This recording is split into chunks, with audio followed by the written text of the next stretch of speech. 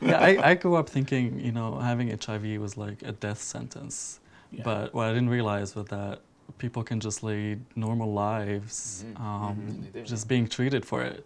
Like it's just a daily pill now where you can never transmit it to anyone else. True. You equals you. Like I rely on science and it's the percentage is 0%. You cannot contract it through someone else. So there's the stigma because people think that, you know, they're afraid of whoever is HIV that they're gonna give it to them. One of my friends, his mom would clean the toilet right after he goes, you know. That's crazy, like that's insane. People just need to have more education about this stuff. Yeah, I went to another clinic, which I won't badmouth them, and it felt like, it felt like going to an after hours club. Oh. And I'm like, it's almost like they're like this. You're like, oh girl, you're here.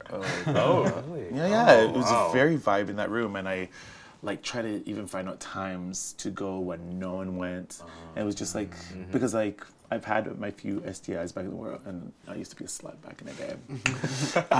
So yeah, it was just like, I just felt uncomfortable going in. I just felt like me out of all people, shameful, right? And I don't know, and I'm so happy that Drew reached out to me to do the campaign and make it okay and make it important, not just okay, make it safe and important to come here. The staff, everything's so welcoming, and I'm not just saying it because this is the campaign. I those are like day and night feelings of when I went to the other clinic, even straight clinics. They don't know what the hell we're talking about. You say PrEP, they're like, what was that? Shut it down. Yeah. So what was your experience, sir? As I said, like my family is very hush hush about sex, so like the internet was a lot, like there was some good education, but there's a lot of bad education out there about sex. So there was, and I grew up Catholic, so the school system did not help. Like growing up, I was confused about organism and an orgasm all the time. So there was like not a lot of information, and just I think it's just about like just finding about sex through stumbling upon. And there were a lot of times when I didn't know like the proper like safe sex techniques and stuff like that, and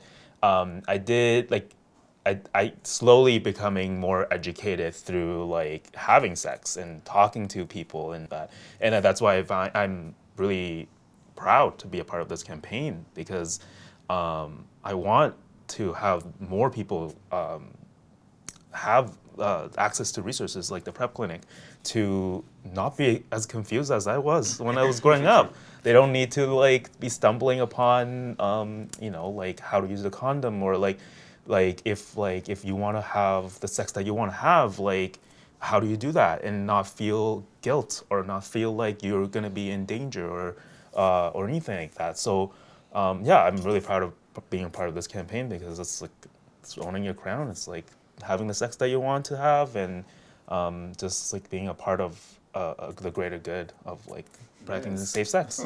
Yes, love that. Well, I love the campaign, the owning your crown. I think owning all aspects of yourself is just so powerful, because when you have that full acceptance of yourself, you're able to make choices that are empowering to you.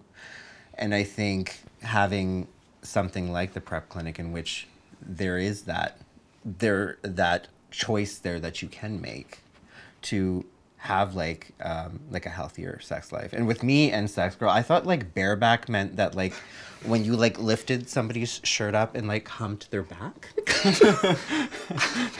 I literally thought that's what bareback was. Leave this in the edit, please. I was like, yeah, when you hump someone's back, right? They're like, no. Oh, okay. Yeah. And we're educated now.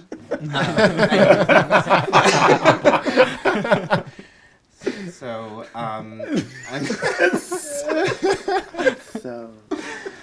I think for me, this is like a full circle moment. I started with the PrEP clinic because we were opening up our relationship and we wanted to, you know, do it bareback, not the way that you would do it.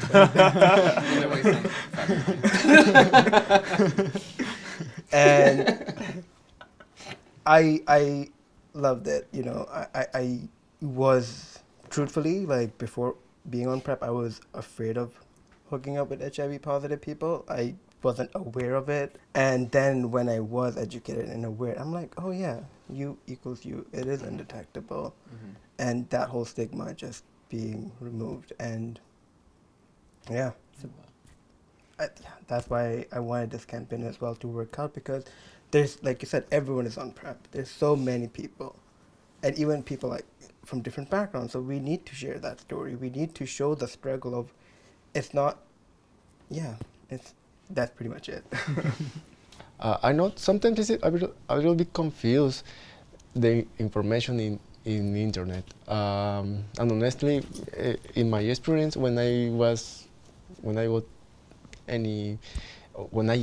thought that I had any STI, my first reaction was find something in internet. I read the symptoms and you get all crazy. Yeah. yeah. But self-diagnosed. But Google. Google is a friend, but this is an enemy. 100%. So, the idea of part of this campaign is to say to other people, to say the Latin community people, that we have choose to have a sexual health. That is normal. We need to grow that stigma that we grow in our childs on that.